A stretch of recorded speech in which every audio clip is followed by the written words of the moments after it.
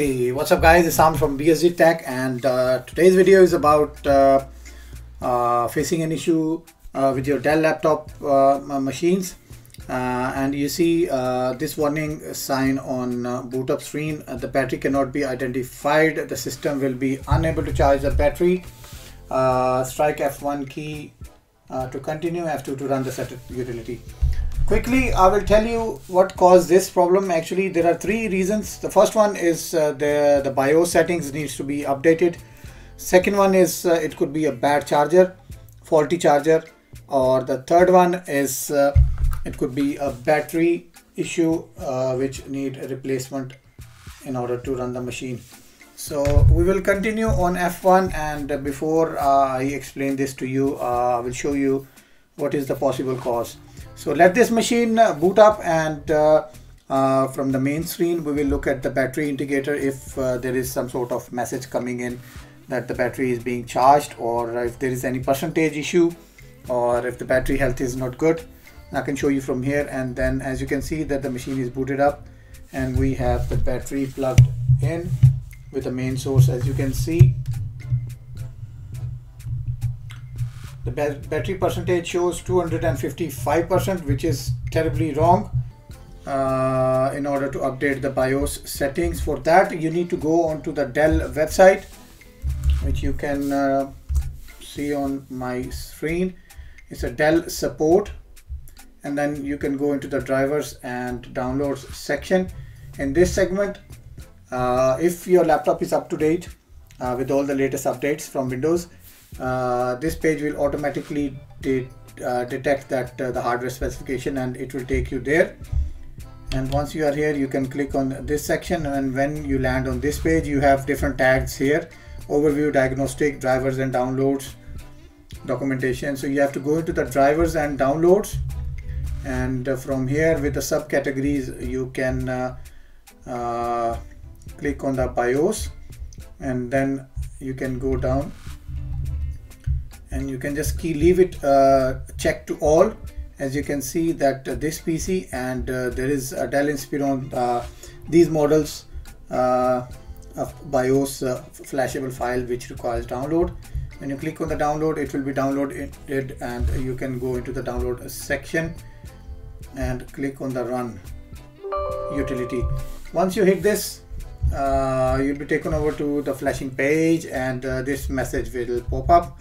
The AC adapter and the battery must be plugged in before the system BIOS can be flashed. And if you click on OK, it should flash. But it seems that there is an issue with the battery health, and in order to flash this file, the system needs at least a certain percentage of battery life on your machine. And even though it's plugged in with the mains, it will not help. It will not help you update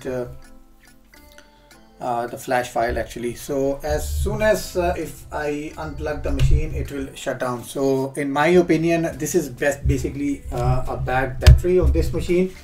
It's not a charger. I have tried changing the charger as well.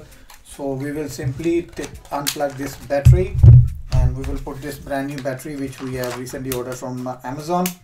Why Amazon? Because there are quality products available on Amazon. If you compare it with eBay, yes, you might find it cheaper, but the better products are always available with the user reviews, which you can check before you buy them.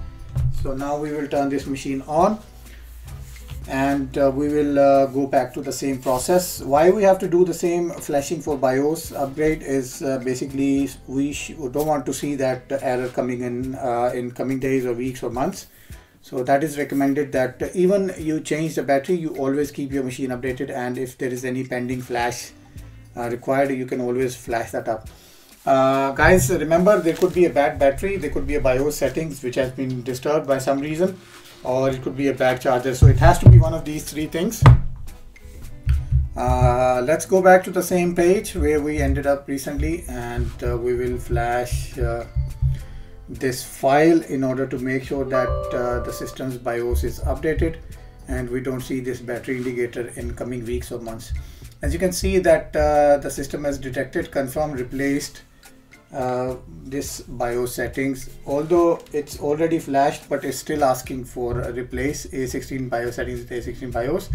We'll click OK, and then we will click on reboot. Guys, remember, if you have any data on your C drive, which is the main directory of your machine, you should always save that on an external drive or USB or whatever you have in order to keep your data safe and protected. As you can see that the bar is running quickly, and the process will complete quickly, and it will reboot. The BIOS flash utility will complete it in next couple of seconds. Depending on the machine's physical hardware, you can use this process on older machines with Windows 7, Windows 8, Windows 10, and even if you are using the Windows XP, in some cases, yes, you can use this process on Windows XP as well, although it's all obsolete up to Windows 7. So guys, this is how you can fix your problem with regard to the faulty battery, or the battery cannot be charged. And as you can see, we have a battery indicator which shows that it's 64% of it remaining, and this is how you can fix this problem. Subscribe to my channel, guys, and if this video has helped you out in any way, don't forget to share and hit the bell notification so you get all the upcoming notifications. Stay tuned, take good care of yourself. I'll see you soon. Bye bye.